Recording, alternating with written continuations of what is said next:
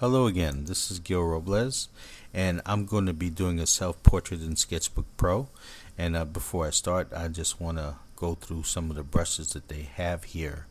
And a lot of these brushes are good. I like this one in particular, which is the Coarse Angular Brush, because it gives you a kind of dry brush. And the other brushes really, and I'll show you them in a moment, are kind of like these wet oily brushes. They kind of pick up or lift out the white background and they mix in with the white background, so you gotta keep stroking it just to get rid of it. And the angular brush does it, but not as much. And if you know, what I like about it is that the angular brush gives you that, like I said, that dry brush feeling. You're actually dragging the color over the surface, so I enjoy it. It's easier to control and to build up, especially when you use layers. This is a brush that I use for inking. It has no special name. It's just brush number 2 on the palette, and I'm using just the brushes that are on the palette with the presets. This one I actually changed some of the presets so that I can use it as an ink brush, but the other brushes, I'm not changing any of the presets. I'm just using what comes with the program. And another video I'll probably show how you can make your own brushes on this program and change the presets, and or like I said, even create a brand new brush, a custom made brush, and put it on your palette. But I'm just using the choices that are in front of us on when you get the program. There's also these kind of neat texture brushes on the bottom. I don't use them much, but like I said, for this demonstration, this is what I'm going to be using: the angular coarse brush.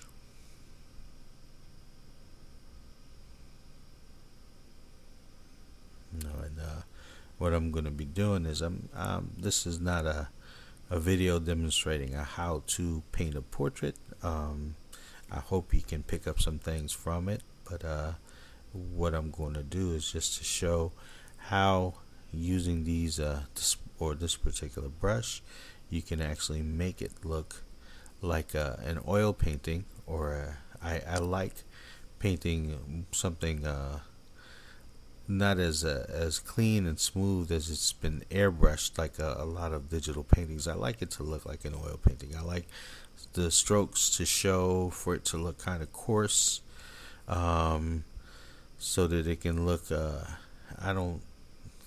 hate to use terms like impressionistic or things like that, because that's not what I'm trying to do. I'm just trying to be the best me that I can. But I like showing that an artist has been here, that an artist placed these strokes, that it's not smoothed out, trying to look just too clean and too airbrushed.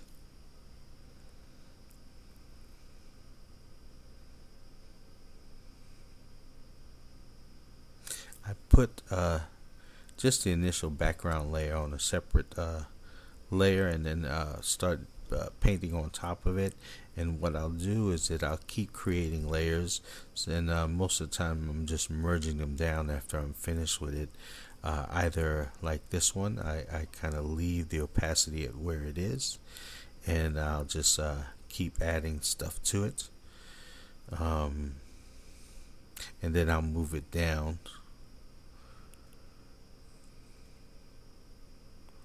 And then in other layers like this one, what I'll do is that I'll decrease the opacity, and so it will feel like you're glazing color over another. And this is good when you know, if the painting is either too warm, too much into the red or something, you want to introduce some blues or some greens or some cooler colors or whatever, or just glaze the color to make a change in it.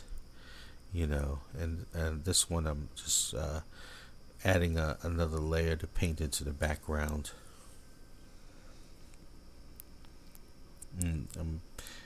Yeah, because what I did was actually make the background a little bit more cooler.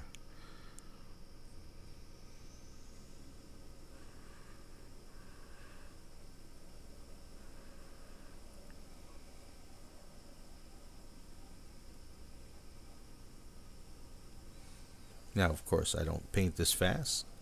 I speed this video up at about 4 times the speed. Actually, it's going a lot faster than that, but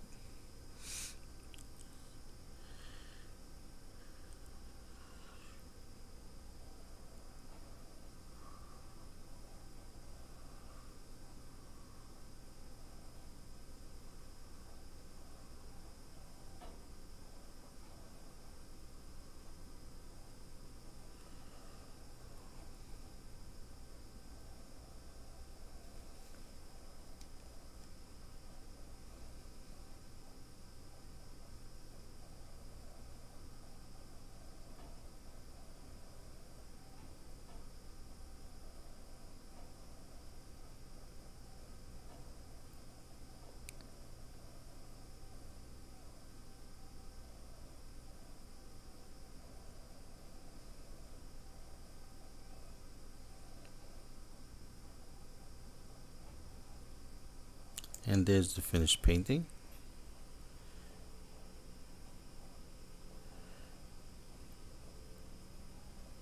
Please join me on my blog at artinthebusyworld.blogspot.com. Thank you.